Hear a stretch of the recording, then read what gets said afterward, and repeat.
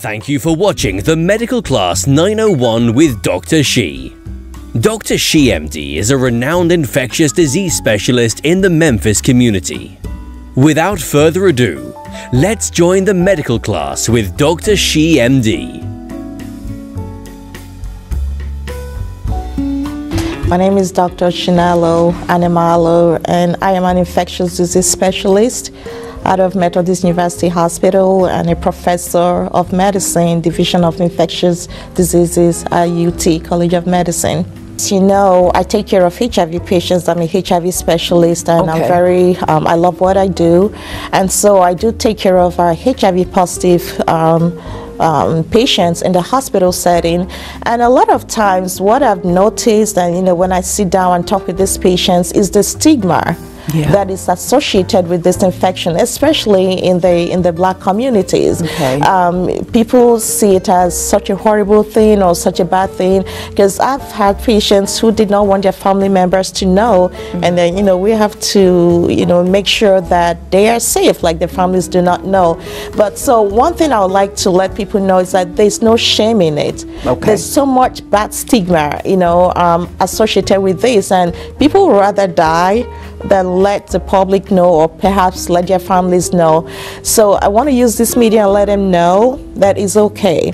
There's treatment out there. Yes. It wasn't like in the 80s, perhaps, when you talked about a family member that passed away. It was considered something of shame, like bringing shame to the family. Yes, he was hiding it from us, and by the time he realized that there was no judgment coming from us, he was almost in AIDS. He was really bad.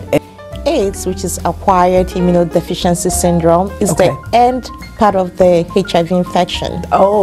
So it basically comes in like 3 stages. The acute infection, which is just a few weeks after you acquire the infection. Then you have a chronic cause, which will run for years. And then AIDS is the very last part. Mind you that how this infection works is by attacking your body immune system. So what happens is that when it eats up your body immune system, those cells in our body that helps us fight infection, those tiny infections that me and you can ward off becomes a problem. And so that's usually what will kill in HIV. So yes, we see AIDS on a regular basis.